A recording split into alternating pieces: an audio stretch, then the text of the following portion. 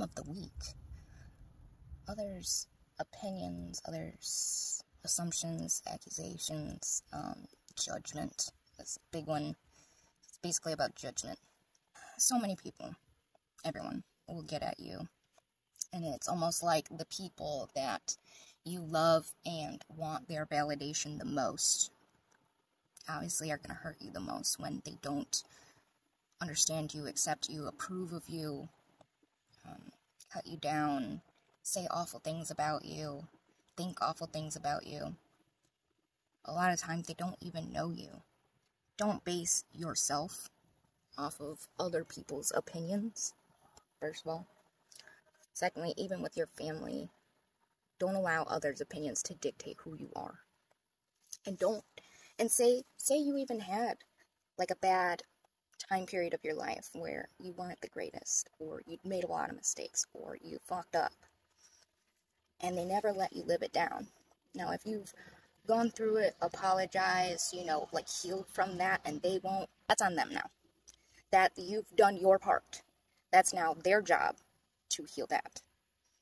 Because you can't change the past. The only thing you can do is look at it, forgive yourself, forgive others, ask for forgiveness, know that there's no way that you can change it, but you can move forward from it.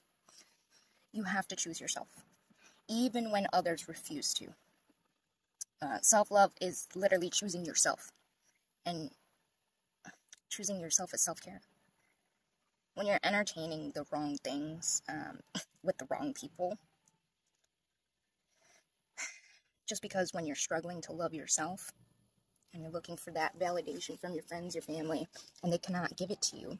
Why? Because they can only love as deeply as they love themselves, understand you as much as they've met themselves. It's okay to take breaks and moments for yourself. It's okay to be selfish if it means rediscovering your own power and happiness.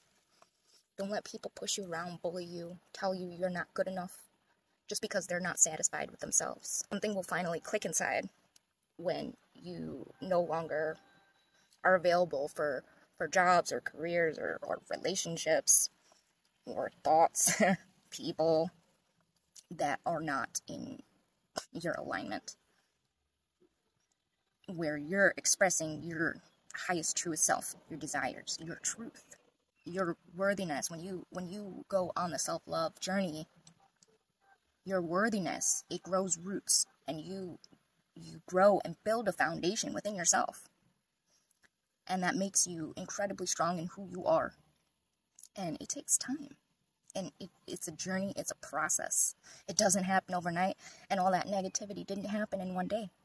It was built up over years of opinions and backlash and everything else, and you have to undo that.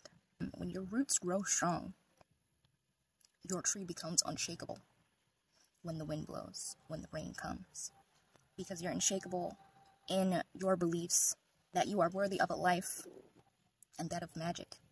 It is a life of magic. The only person that can give you that is you. If you've dropped your crown at some point, or you misplaced it, go look for it, go find it, go pick it up, dust it off, because we all have work to do.